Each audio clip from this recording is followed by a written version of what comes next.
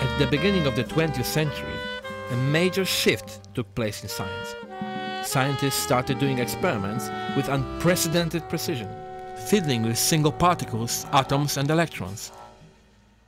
And they got scared. Well, maybe not so much scared as confused.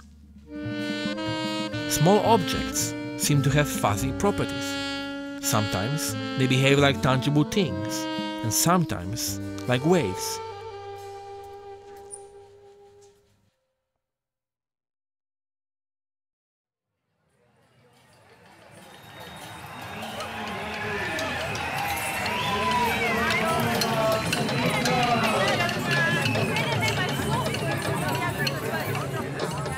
What's more, the very act of observing them, of measuring them, seemed to bring them to life, excavate them from a vague, esoteric domain. It seemed that, for some mysterious reason, those little objects were brought into being only thanks to the gracious look of an experimentalist. It was an intellectual revolution. The equations of the new science, quantum mechanics, were beautiful, mathematically appealing. They generated astonishingly correct answers for mind-boggling questions about the exotic microworld.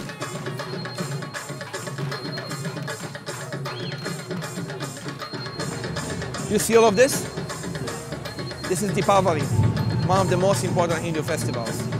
It's celebrated all over the world.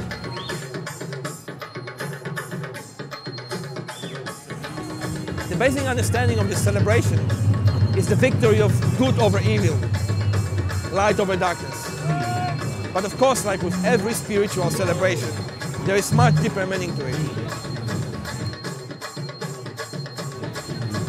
So in fact, Deepavali is about the acquisition of the higher state of knowledge about the universe and reality.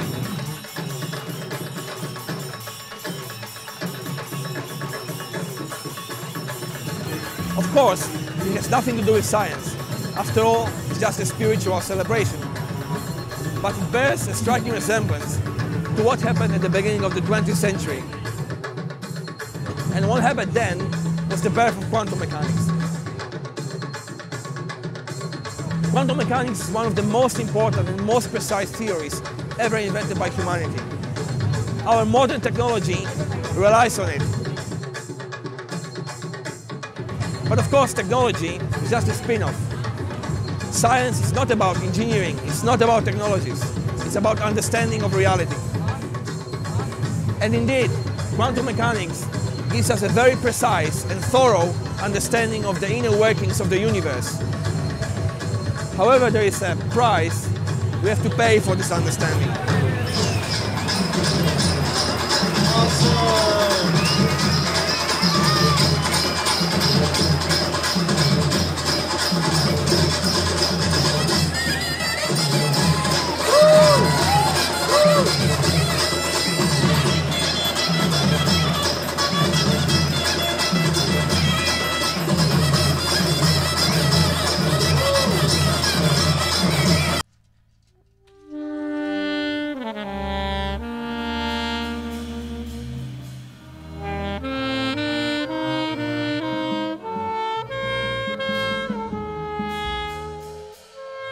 It was almost an age ago that reality vanished for good. It was annihilated by a group of ruthless geniuses from Europe.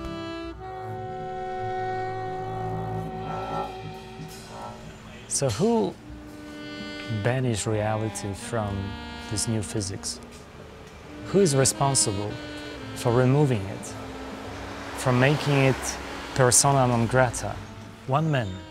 One man deserves the credit and one man deserves the blame. Niels Bohr.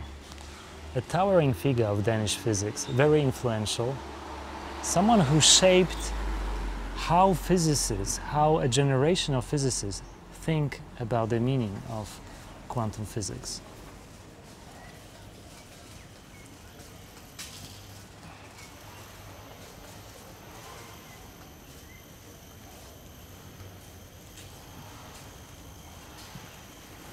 Measurement is not really a big deal for people who grew up with classical perception of the world. It just uncovers pre-existing properties of the object.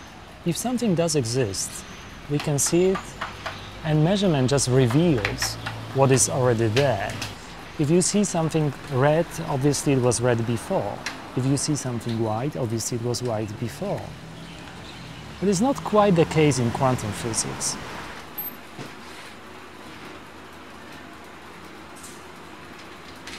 For Bohr, things exist, the outcomes of the measurements do exist, they form part of reality. Preparation is part of reality, but not anything in between.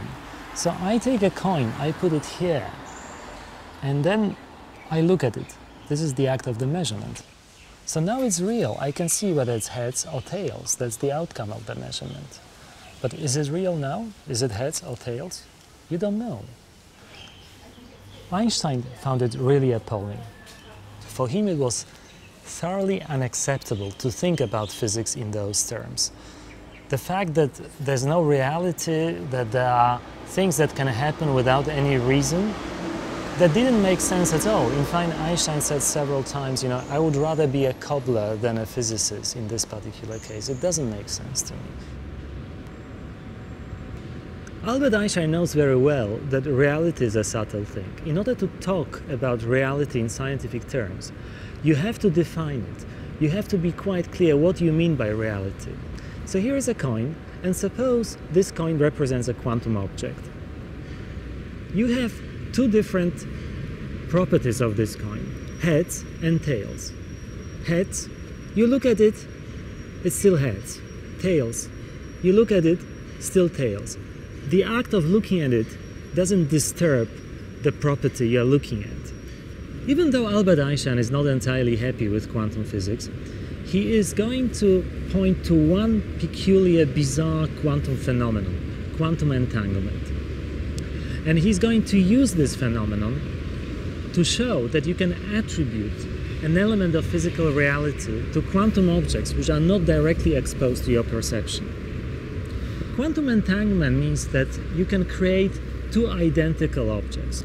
Keep one of them hidden from your perception and look at the other one. You know that those two objects are identical, so if you see a certain property of this object that is hidden from your perception will have identical properties. Heads, heads here. Tails, tails here. There is a little bit of a problem with this.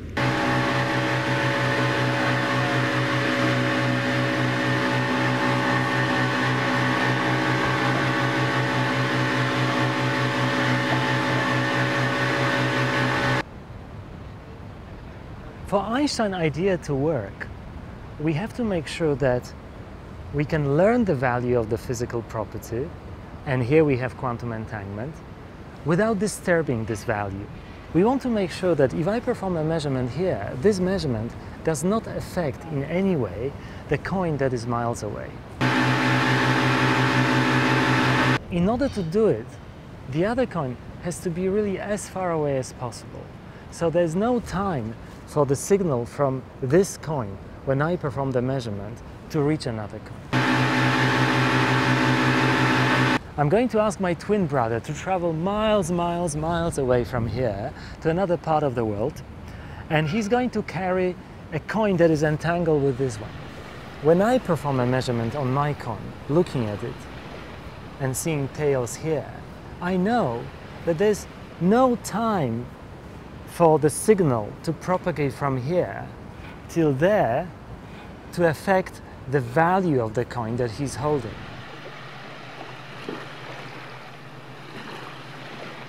So here we are.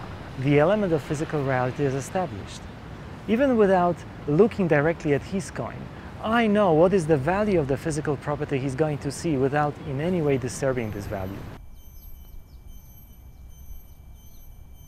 Although reality might have seemed to be tentatively regained, it wasn't quite the case. There were some substantial problems with Einstein's idea. He wrote it down in 1935, supported by Nathan Rosen and Boris Podolsky, but most of his colleagues decided to reject or ignore his thought experiment. and even he himself rather feared this kind of explanation. If quantum physics allows such a preposterous, spooky action at a distance, as Einstein called quantum entanglement, if this is the only way of bringing elements of reality into the world, then the theory must be faulty or unfinished. That was Einstein's point of view. But he didn't know how to make this new science complete. And his paper waited whole decades to be truly understood and tested in a lab.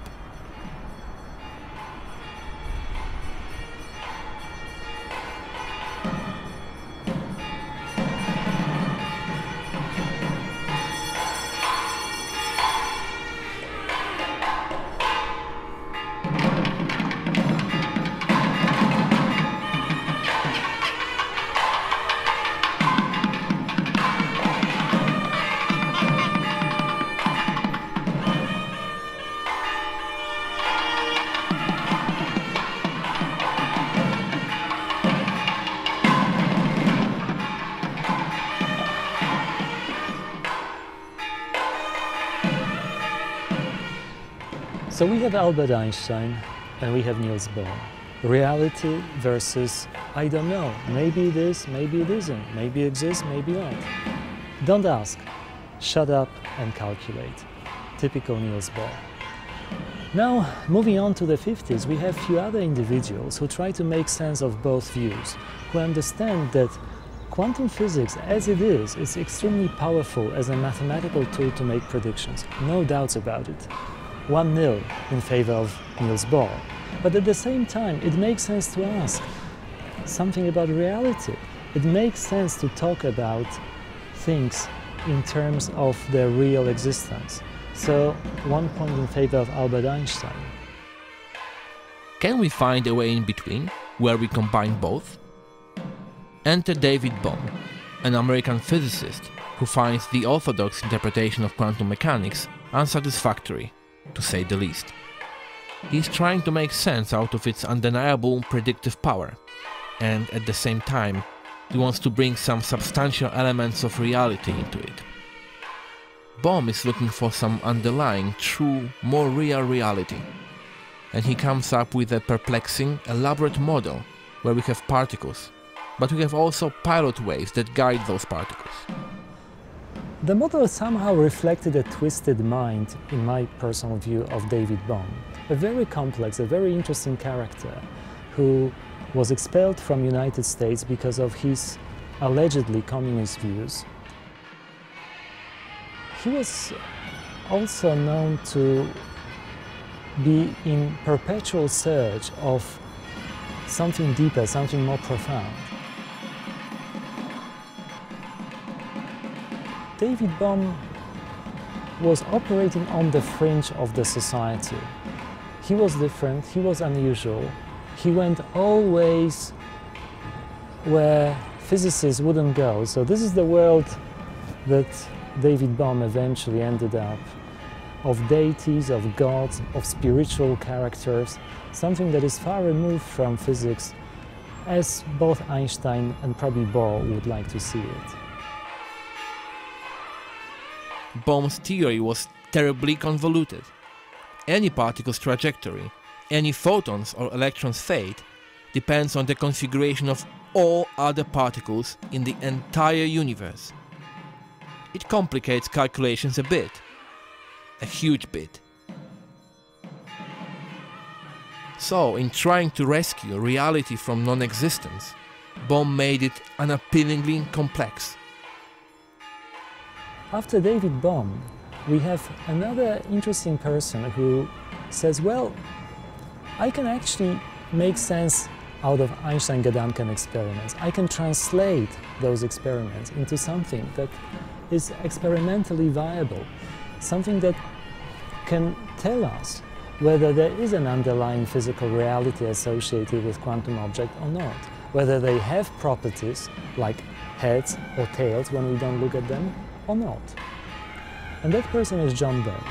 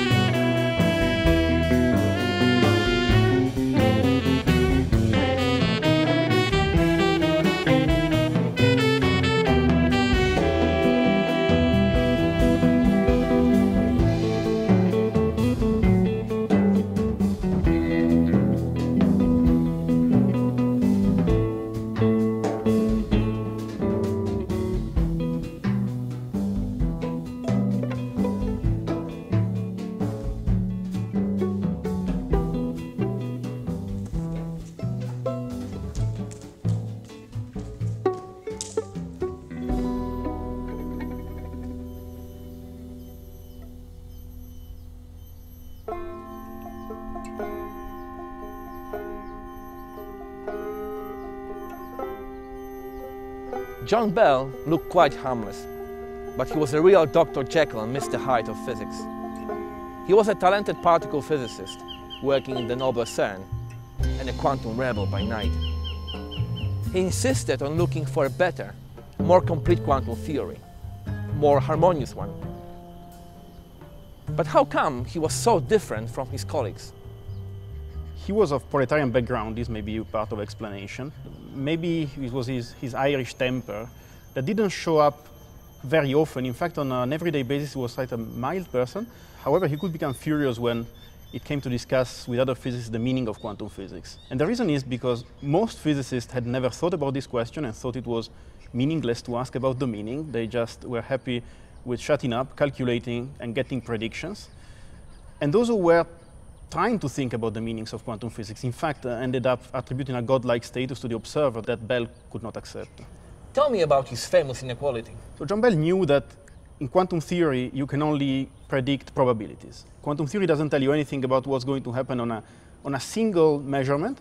It will tell you that if you do many measurements, let's say 40% of them will give a given result and 60% of them will give another result. That's all you get from the theory. Bell was not happy with this. He thought that physics should explain what happens every time in each single event. And he realized that this assumption can be tested by taking the probabilities that quantum theory predicts and arranging them in a sum and difference of them in an inequality, in a sense. It sounds terribly technical. Can you make it simpler? Imagine two kids in a park like this one. We put them in two different locations where they can't see each other, and then we ask them to play the following game. If each kid sees a man, he has to raise the right arm.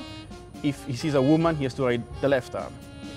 So we play the game with these kids, and the kids will play the game and succeed at it, find it fair, because it's easy to do. Now, in order to explain what quantum physics does and what puzzled Bell, I have to modify the game. Now, suppose that I ask these two kids that whenever both of them see a woman, one of them still has to raise the right arm, but the other one has to raise the left arm. The kids will not find this game fair anymore, because the second kid doesn't know how to behave if he sees a woman. He has to receive the information from his other friend. And the way, of course, to solve this problem with kids would be to provide them with mobile telephones, and then the first one calls the second and tells him if he has seen a man or a woman. All right, but it's just a game. How does it translate to real physics? So the first game, the fair game, is what John Bell was hoping for quantum theory. Namely, that whenever you make a measurement, the measurement here would be man or woman, the kid, the quantum object, knows what to reply. It's already written there, it's pre-existing, and just the physical object has just to show the answer. The second game, the game in which communication is needed, is what quantum physics seems to do. However, there is a problem that there is no communication in quantum physics. Quantum objects do not have mobile telephones. So this is entirely puzzling. This boils down to what already Einstein spoke as feared, in fact, an explanation through a spooky action at a distance. So it's really ironic, because it seems like history is repeating itself. Like Einstein, it was Bell who was in the end wrong. Bell, at some point, insisted that correlations cry out for explanation, that something must be explained, and he ended up proving, against his own desire, that the only possible explanation would be the spooky action at a distance. Bell was hoping by his deep thoughts to falsify the dominant view of quantum physics, the mainstream view of quantum physics, and to reconstruct a more harmonious view of the world according to our everyday vision. And at the end of the day, he proved himself wrong, yes.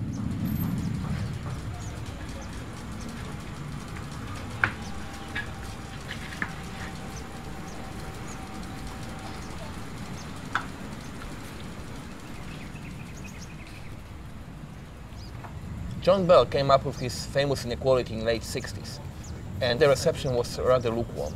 Can you tell me why? It was probably not lukewarm, but people weren't really aware of its impact because it was a very mathematical and abstract concept, so it didn't really translate directly into an experiment you could immediately carry out. So it was the doing of John Clauser and Abner Shimony and Mike Holt to translate that I can actually test in a realistic physical system. I think John Clauser was sort of a bit of an outcast not a standard physicist, but he was very determined to carry out such an experiment for real. I heard that the machine he created to do this experiment was a real monster. Definitely that would fit John Clauser's character. I heard him once saying that if you are not well, if you cannot build an experiment like that out of a piece of junk, you're not a real physicist. And that more or less must have been reflected in the way he set up that experiment in the basement of that Berkeley lab. What was really driving him? Because John Bell inequalities were, you know, as I said, too abstract to deal with. People were not really accepting this this concept of entanglement at all. I mean, they all believed that like some collapse of a wave function is going to take place, and we don't care about the details. And they didn't really see that it can actually carry out an experiment and show that this is not the case. Clauser was a hippie, a natural-born nonconformist. His intention was to perform an experiment deciding whether nature acts spookily at a distance or it doesn't, whether reality exists objectively or is created by the act of measurement. The result was quite ironic. Working closely with Abner Shimony, a great philosopher of science and also a physicist, Clauser proved what he thought he would refute. Spooky action at a distance, this weird, provocative thought invention of Einstein's, derived only in order to expose quantum physics' incompleteness, seemed to be common in nature. The final outcome of this experiment was a bit unconclusive in a sense that it didn't really convince a lot of people in the community that he really proved or disproved the prediction of quantum mechanics. That is probably like also attributed to the fact that it was carried out with very limited resources. And then after that came this French guy? Alain Aspect and Jean Dalibard, yes. They was about, well, a few years later, early 80s, late 70s, where they set up an experiment that really tried to do a clean experimental test of these Bell inequalities. It must have been very fascinating to have an experiment that was directly testing what Einstein, Podolsky and Rosen envisaged many years before. It was testing what reality is really about. That's for sure, and that reaches out to a much larger community perhaps than the previous successful moments of quantum physics was able to do. It was certainly not the first time quantum physics was shown to be a very convincing description of nature, but it's a description of nature that touches on people's perception of reality.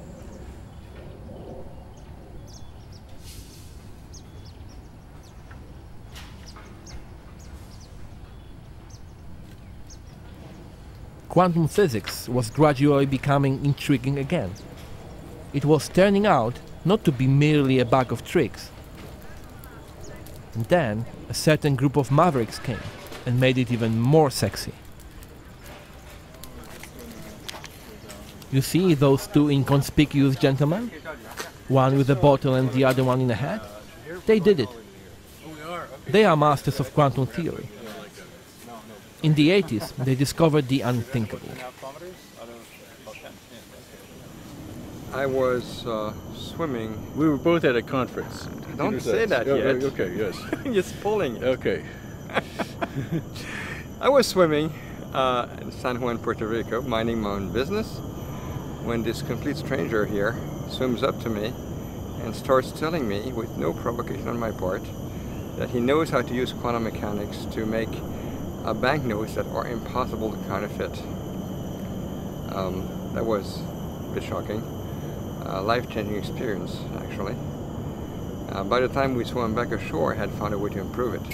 I approached Gilles because he was on the program with a talk which was about cryptography, and I thought he would be interested in this sort of thing. But you had spotted me at the reception because of my name tag. For some reason, you didn't approach me then. But since you can recognize faces, when I was in the ocean without my name tag, you still knew it was me. Whereas you had a big beard then, I yes, think. Yes. Right. What Charles Bennett and Gilles Brassard discovered was a cryptologist's dream. The sender encodes the message into states of photons. The details of the process would probably kill your attention in a moment, so let me tell you only this. An eavesdropper is helpless when faced with this method of encoding. However he tries to listen, whatever he does to conceal his presence, he fails. Any act of eavesdropping disturbs the delicate quantum states of photons and gives the intruder away.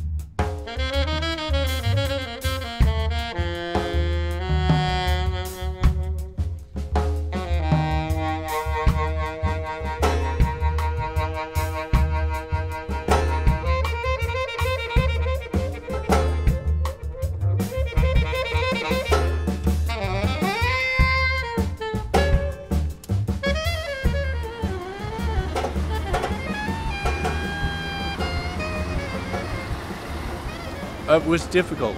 Yeah, very difficult. We presented it in the first place we presented it was in the Saint-Jovite, in a conference north of Montreal. We got it accepted there, but after being rejected from many places. Well, we gave a talk, and one of the big experts in the field, whom I won't mention his name, but he is now ironically the head of a quantum information lab, said that basically he understood all about optics, and this made no sense. You know, there was no such thing as some channel that could be used to send secrets, because if you eavesdropped on it, it would disturb it. So he said, he doubted us, and we stuck to our guns. And then Gilles had some friend who was looking for a talk and a paper to be given at a conference in Bangalore, India. He invited me to give a talk on whatever I wanted. And so I took that opportunity to sneak in something that was rejected from everywhere. Otherwise, he didn't know what he was getting into. But it became an extremely highly cited paper, despite appearing in a very obscure place. Yeah.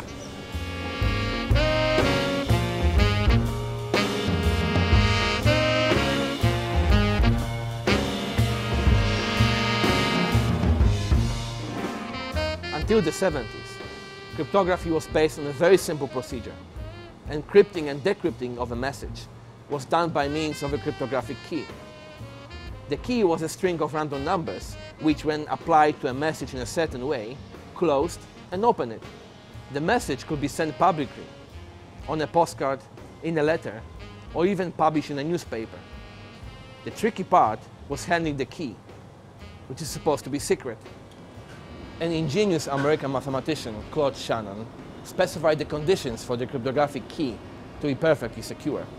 First of all, the key must be absolutely random. Secondly, the key must be as long as the message it is going to encrypt.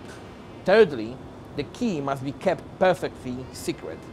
And finally, the key must be never reused. But there is a catch. How to pass the secret key around? Of course, you could use another secret key, but that's a vicious circle. This is why the keys are distributed by life-risking couriers.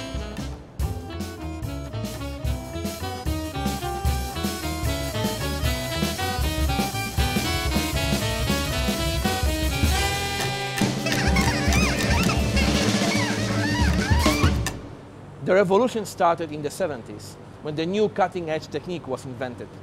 It is called public key distribution. It sounds self-contradictory, but it works. It is based on two keys, the public one and the private one. The public key is used to encrypt the message, and the private one to decipher it.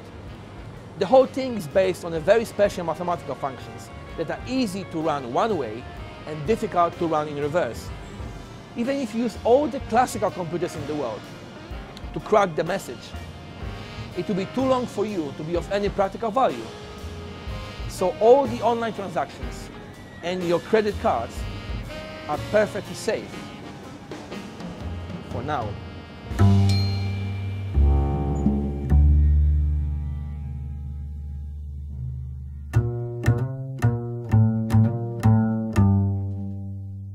Classical computers that we know so well explore laboriously one possibility at a time. They perform one calculation after another. They go bit by bit.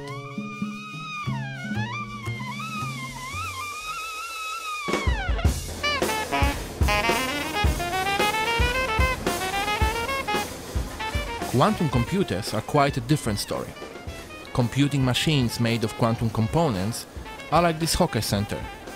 At first sight, they might look chaotic, unpredictable and noisy. But overall, the whole thing works perfectly well. And when you design it smartly, it might do magic for you.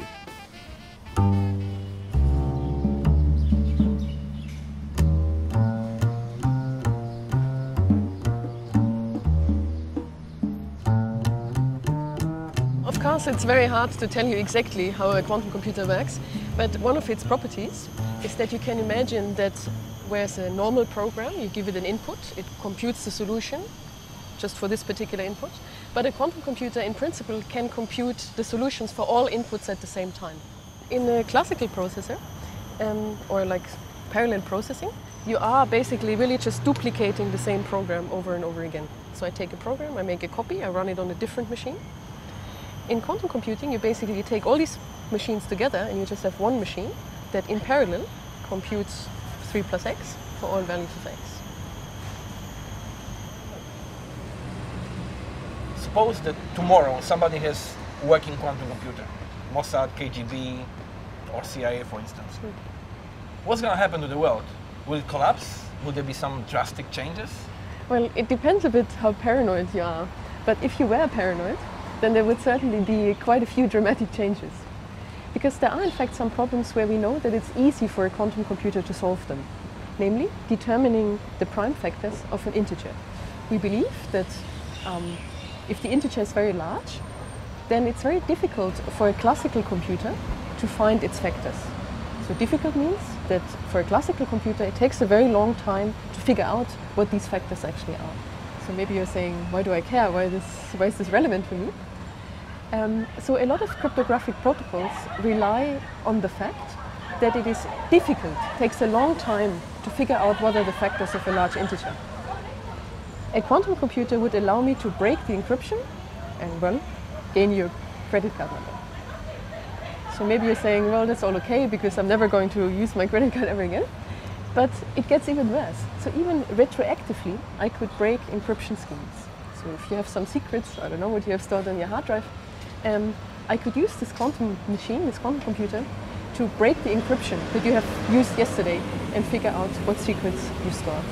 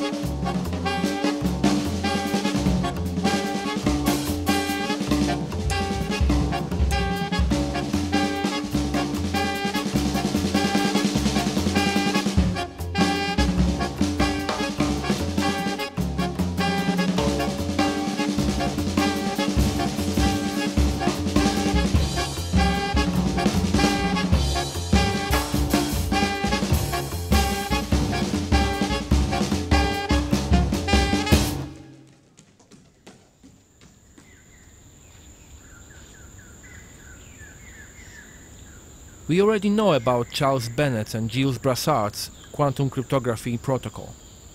But there was someone else, the third quantum prodigy, Artur Ekert. Unaware of Bennett's and Brassard's work, he invents his own quantum key distribution method. Ekert's idea is even more crazy, and as it turns out, reaches well beyond quantum physics. It was a rainy afternoon in esteemed Oxford when young Artur Ekert entered the Clarendon Laboratory Library. He reached for the forgotten publication of Albert Einstein, Boris Podolsky and Nathan Rosen. The paper was a snapshot of Einstein's state of mind at that time, in 1935. The old master was struggling with himself and with a dull interpretation of physics imposed by Niels Bohr. He wanted to understand, really understand nature, not just to calculate its weird actions.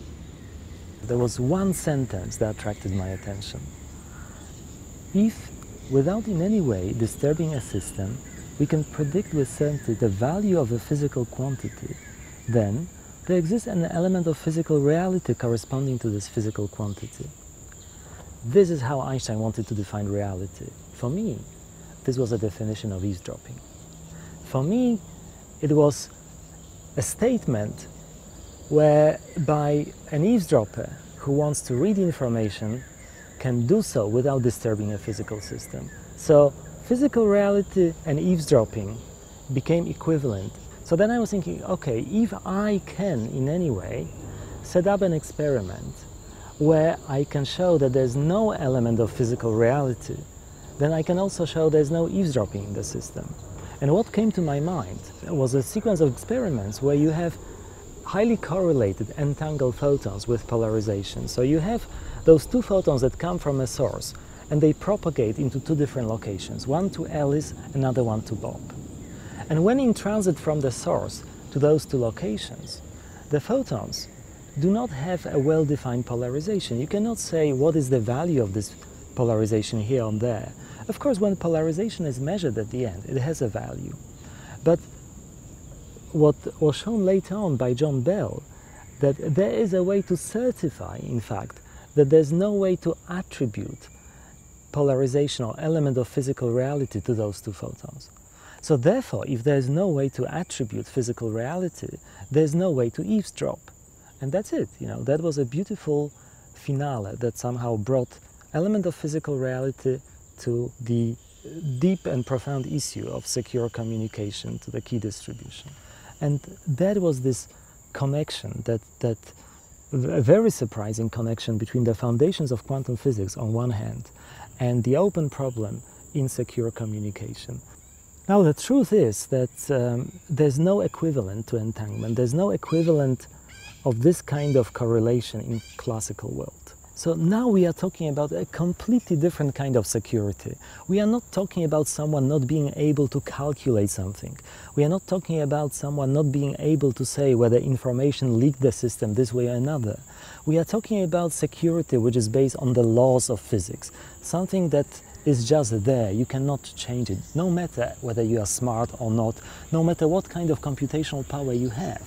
There's just no way you can break the system because the laws of physics are as they are. In classical cryptology, the key exists objectively. It is something concrete that has to be taken care of. In the quantum case, the cryptographic key does not exist prior to the measurements. This string of zeros and ones, string of information, the little piece of reality itself, is born out of some timeless and spaceless void.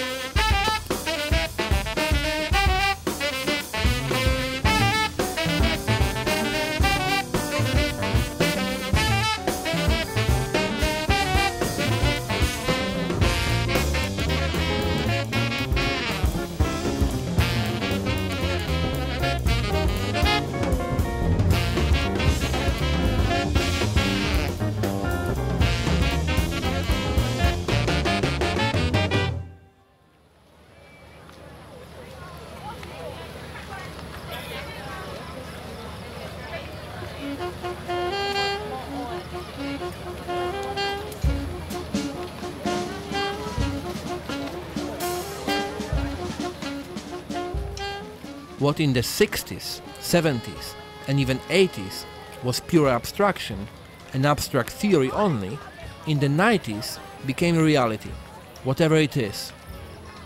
Lasers became ubiquitous. Manipulations on single photons, electrons, ions and particles became much easier. Now all those exotic quantum ideas found their embodiments. You can even play with entanglement in your living room, really. You can encode zeros and ones onto states of small objects. All these gizmos we use every day, phones, tablets, computers, GPS modules, they wouldn't exist if not for quantum mechanics. And the whole wide and vibrant field of knowledge emerged from the obscure publication of Einstein, Podolsky and Rosen.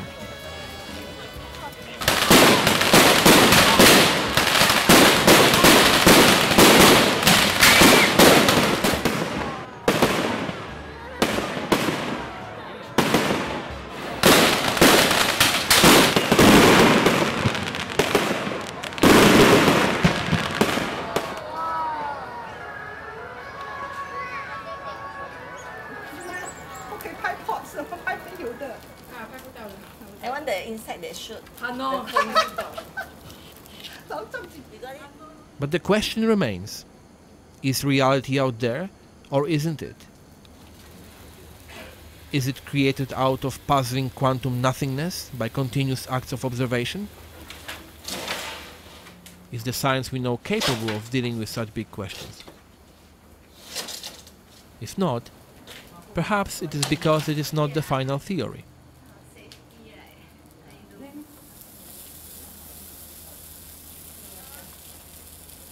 Hard to believe that it is our last word, considering it's questioning the existence of reality, the problem of measurement, its counterintuitive assumptions, its inherent randomness, the odd status of free will.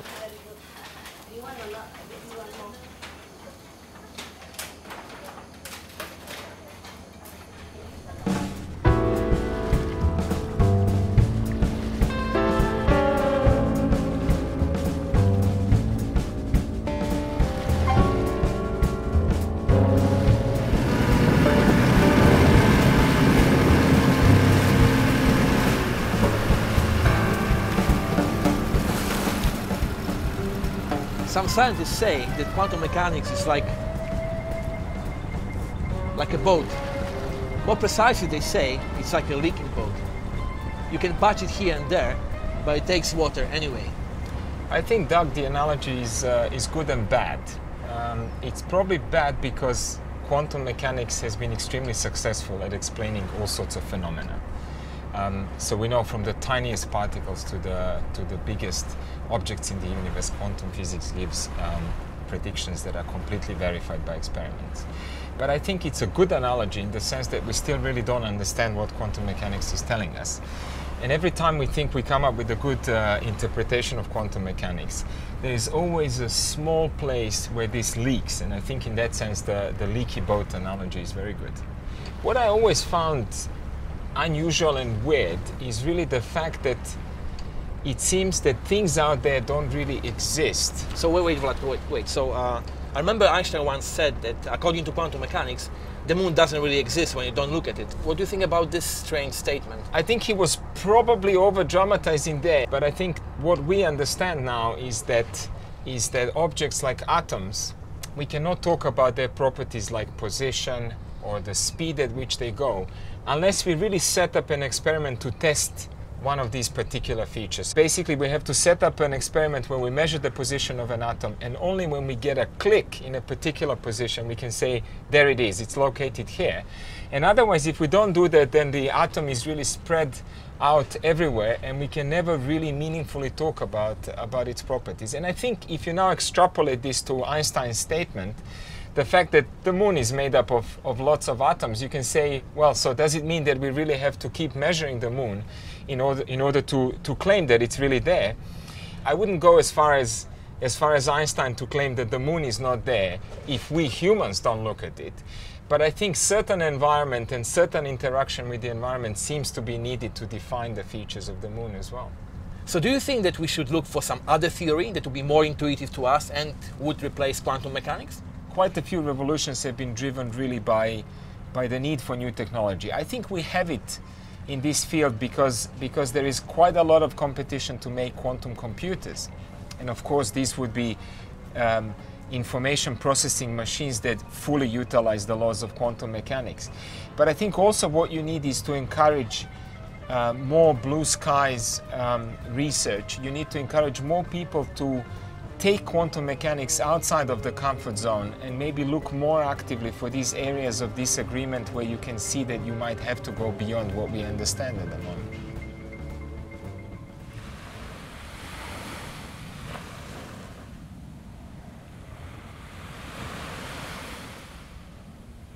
You are looking for areas of disagreement?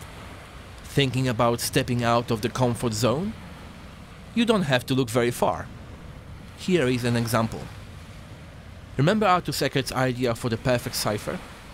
He suggested that for sending cryptographic keys, we can use entangled particles, these strangely correlated photons, or electrons that act as one, whatever distance separates them. Ekert's discovery has a truly unexpected and intellectually challenging twist, which was surprising even for him. It seems to go well beyond what we understand at the moment. Will it spark the third quantum revolution? So we talked about quantum cryptography, how the basic laws of physics can guarantee security. Now let's make another step. Quantum cryptography based on entangled photons is secure not only when you use a particular set of devices, but when you use any devices that can generate certain types of correlations. It doesn't matter whether you use entangled photon, in fact. You can use any devices of any type as long as you can get certain types of correlations which are strong enough. Then you are done. You can achieve perfect security. There's one extra ingredient that is necessary for that. We made this tacit assumption that we are free to make certain choices when we operate devices. This is the notion of free will, a philosophical concept per se. It plays a significant role here. So if I were to summarize it in two words, what makes this security really possible? There are two ingredients to it: quantum correlations and free will. Bring them together and you have something unbelievable, perfect security. Each subject is helping each other to understand certain issues better. Cryptography is asking you, in fact, not to be too instrumental in your approach. It's not good enough to use mathematical formulas just to say there is a such and such chance for this to happen and this to happen. It is really asking a question about, well, do you understand what's going on? You should, because if you don't, it might not be secure. Unfortunately, there's a certain business model for doing physics. When you just move from your undergraduate days, you go to your PhD, to your postdoc, you get a job, you have to conform to a certain way of doing things. You just sit down and make incremental progress. You write papers, you have them published, you put them on your CV, and at some point you have a happy existence as a young academic. It's good. I'm not saying that it's not okay. I mean, it's fine, but for a revolution to happen, you have to just deviate from this path. You have to go somewhere where you can ask significant questions. You can just be different. You have to be different. You have to strive to be different, ask questions.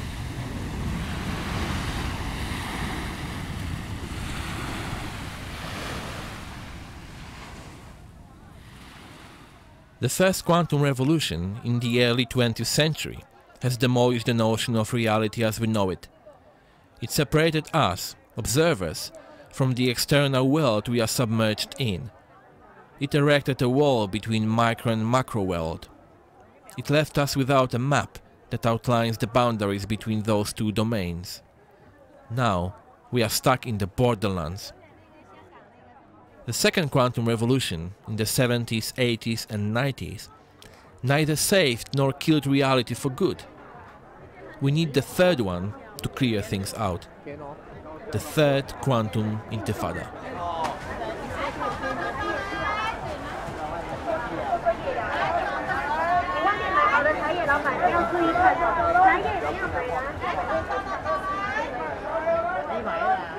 In traditional and still prevailing scientific vision, we are always aliens.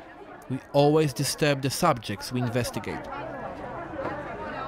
Like in old times, when usually condescending anthropologists used to invade aboriginal tribes of Africa or South America, trying to deduce some kind of objective knowledge about their customs and psychology.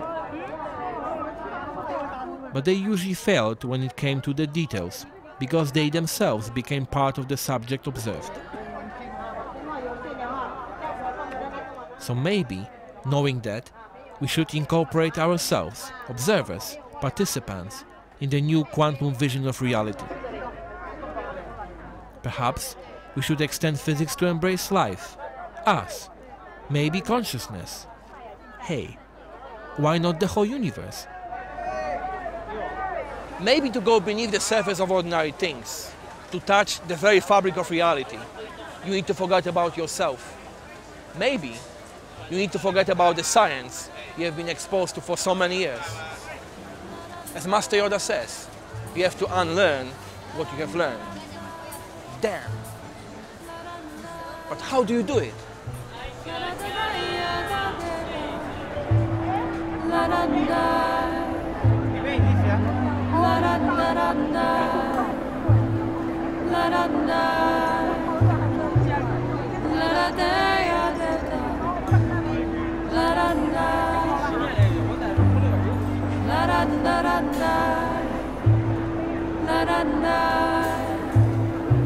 La da da da ya da da da.